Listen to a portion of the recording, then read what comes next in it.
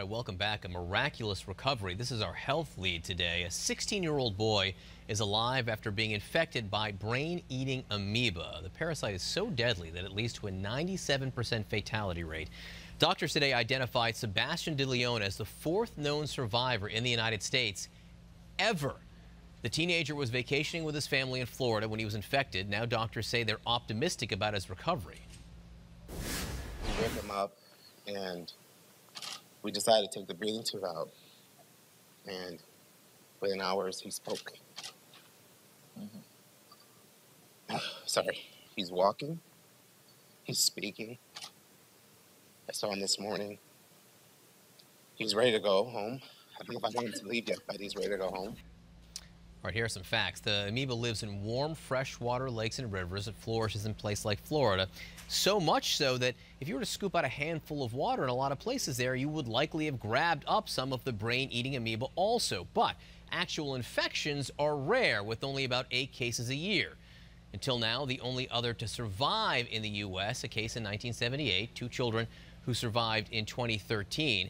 Kaylee Hardig was one of those survivors. She was 12 when the amoeba infected her brain after swimming in contaminated water at an Arkansas theme park. That year, an 8-year-old boy also survived, but he suffered permanent brain damage. And then there's the case this year. For more now on how this young man survived, I'm joined by Dr. Corey Hebert. He's a professor at Louisiana State University, also Tulane. First off, Dr. Hebert, thanks so much for being with us. When you hear brain-eating amoeba, when you hear about these deadly infections, how do you know if you have one?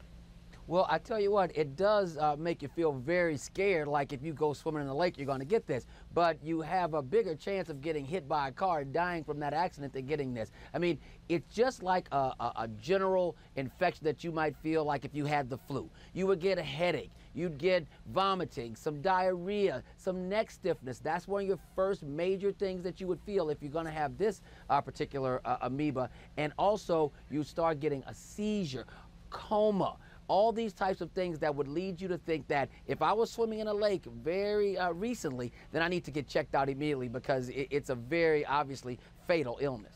So 97% fatality rate, Dr. Hebert. Sure. And in fact, 3 other people who caught it this year, they died. So why then did this boy survive?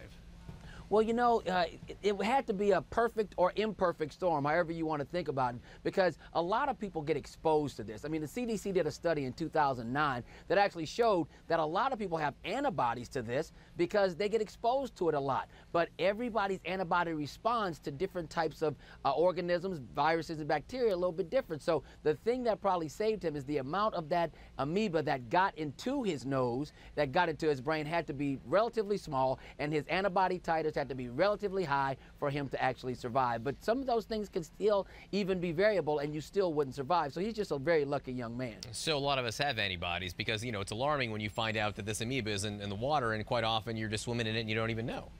Exactly, and that's the reality. And we find that this affects mostly teenage boys. Why? Because teenage boys are a little bit reckless. So what do? They are in high impact water sports, which means when you hit the water, that water is forced up your nose. So anything that you would have that would force water up your nose puts you at risk. That's anything from hot springs or diving in water or any type of water sport, or even actually using one of those sinus rinse bottles if the water has not been sterilized. We had a couple of cases from one of those sinus rinse bottles. So those aren't bad things to use. We just need to make sure that the water is sterile before you use it. So aside from not swimming or using one of those sinus bottles, what can you do to prevent infection?